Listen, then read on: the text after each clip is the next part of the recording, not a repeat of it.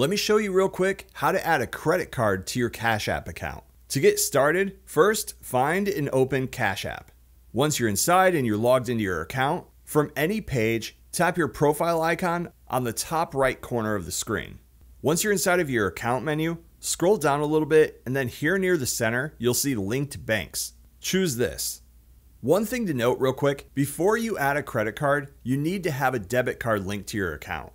Once you add a debit card, after that, you can then add more cards. To do that, just tap Add Debit Card and then follow through the steps. Once your debit card's set up, you're going to see additional options then. When you're ready to add your credit card, tap Link Credit Card.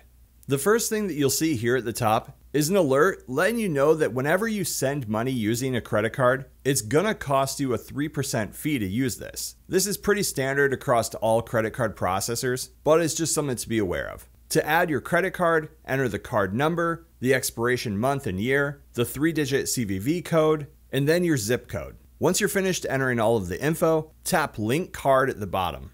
You'll see a loading circle, and after that, a green check mark if everything's entered correctly. You'll then be taken back to the Linked Banks menu, where the new credit card that you just linked is now going to be displayed in the list. And that's how you add a credit card to your Cash App account. Thanks for watching.